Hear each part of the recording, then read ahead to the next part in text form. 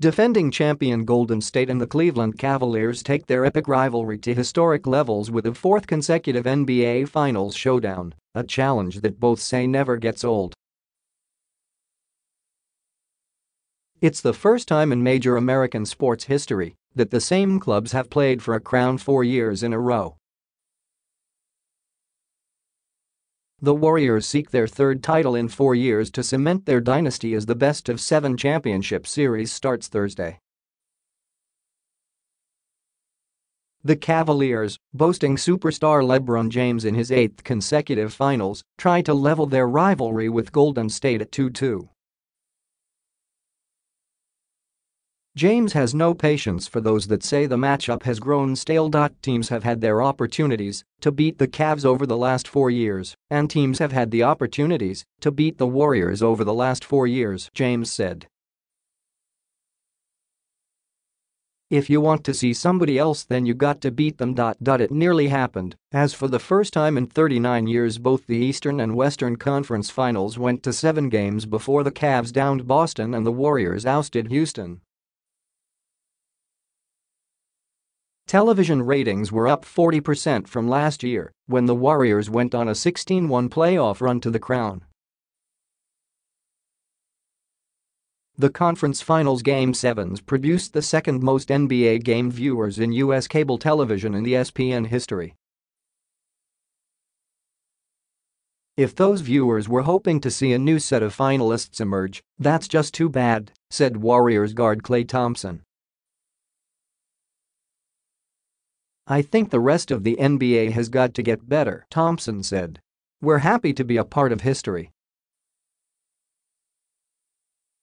It's pretty cool. Good, healthy rivalry. Just as the Los Angeles Lakers and Boston Celtics dominated the 1980s, the Warriors and Cavs have built a strong rivalry in which each has lifted a trophy.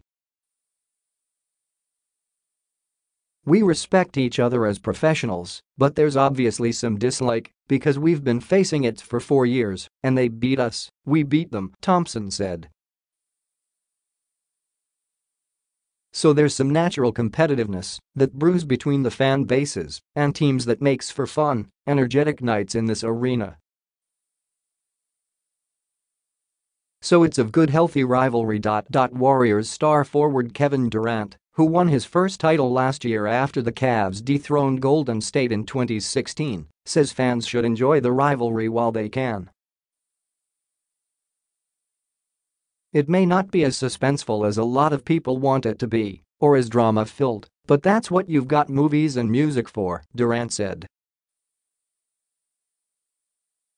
If you enjoy basketball, I don't feel like you should have any complaints because it's a great set of players on both teams.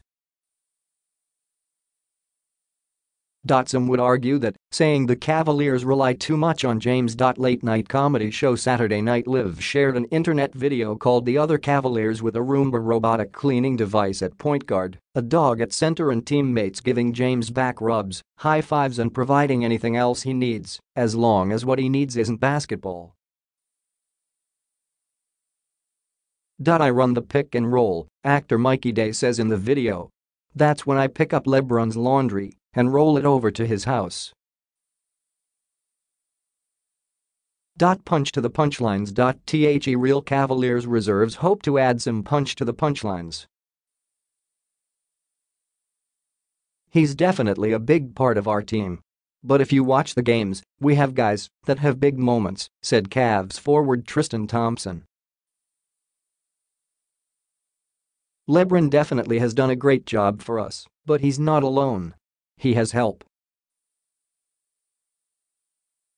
But James is a force to be reckoned with, Cavaliers guard Kyle Korver said. I think the other team always knows that if you're going to win the game you have to go through him, Korver said. That means the latest installment of the Cavs-Warriors rivalry will add to someone's legendary legacy. Golden State is one of the best teams I've ever played. It's one of the best teams that's ever been assembled, James said. I don't know where they will fall in my book, but they will have a nice chapter